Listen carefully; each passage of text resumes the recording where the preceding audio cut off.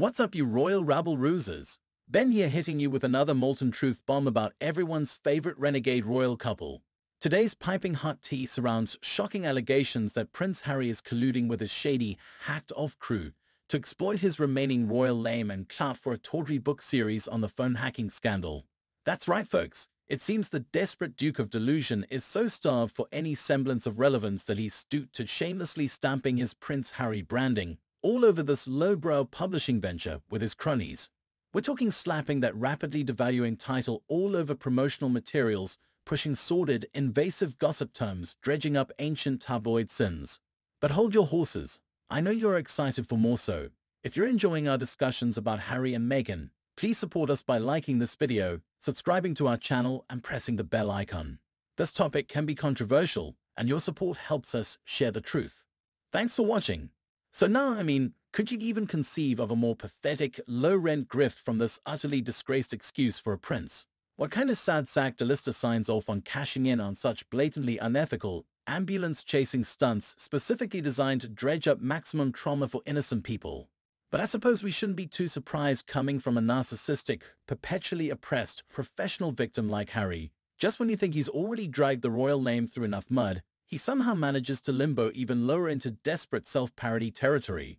According to inside sources, the Duke and his cohorts at that sketchy, yellow press box outfit are poised to flood the trashy true crime waters with an entire 5-part book series on Britain's naughty newspapers.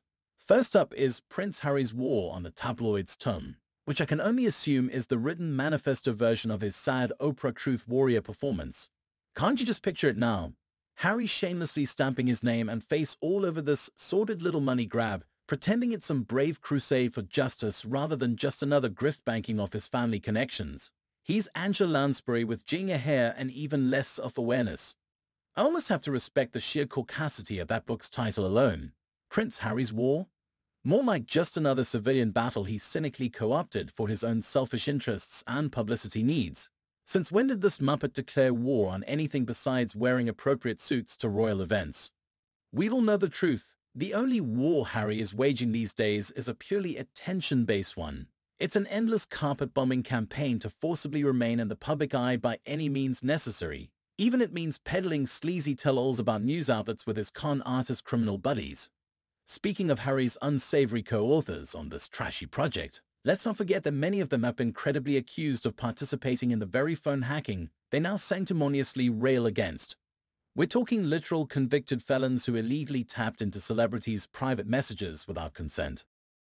So not only is Harry prostituting his tattered royal brand to push the slimy grift, he's doing it side by side with sketchballs who would have targeted his own family with these very same reprehensible tactics if given half a chance. Such an apt metaphor for the ethical suet his entire post-royal life has been reduced to. But enough about the smut merchants Harry has decided to debase himself alongside. We have to discuss the breathtaking arrogance of this man-child to overtly peddle more salacious privacy invasions on his very own relatives to make an extra buck.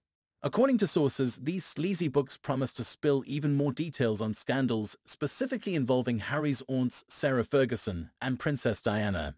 So not only is he happily oaring out the royal name he owes everything to, he's essentially greenlit exploiting the trauma of his beloved late mother once more for cold hard cash. Keep in mind, this is a man who, just a couple of years ago, was crying crocodile tears on national TV about the media mistreatment his mother suffered and self-portrayed as her legacy's great protector.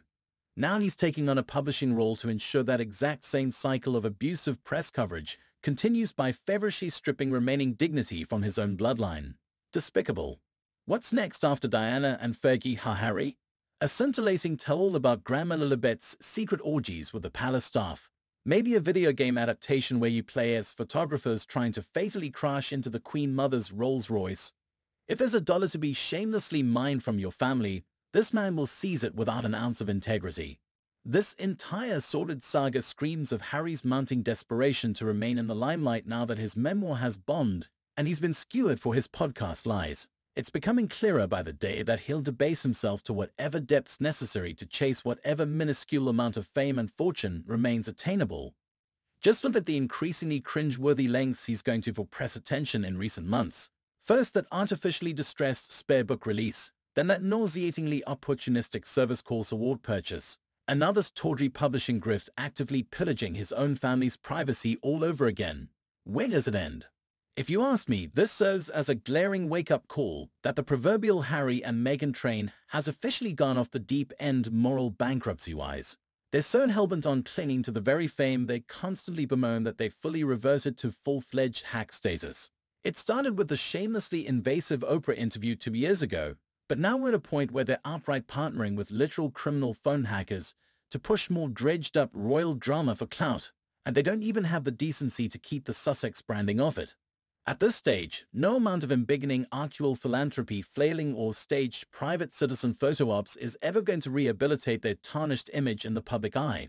They've permanently branded themselves as the grasping, insidious opportunists everyone always suspected they were.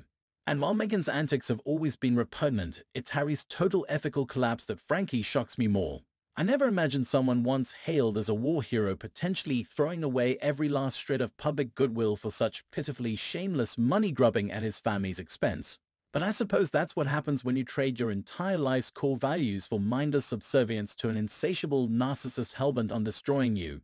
Harry has fully surrendered his soul at the tarnished altar of the Markle one. No amount of royal tradition or basic decency is off-limits if it means stroking her pathological ego. So let's raise our glasses to the latest rock-bottom moment for the Duke and Duchess of Delusion. May their sordid little privacy-invading book series forever cement their status as the most transparent, greed-driven grifters in modern history. If hell exists, it has a very special royal suite awaiting these two. Let me know if you agree with my scalding hot takes down in the comments below, Royal Truthers. Do you think Harry's legacy and reputation are being damaged beyond repair? Or was he always doomed to pathetically trade away his values the moment he fell for Meghan's practiced love-bombing routine? I want to hear your thoughts. So let's end this right here if you want more content like this. Don't worry, I'll be back soon with more scalding hot tea. But before closing in, you know the drill: like, subscribe, and share this video to spread the word. Until next time folks, bye for now.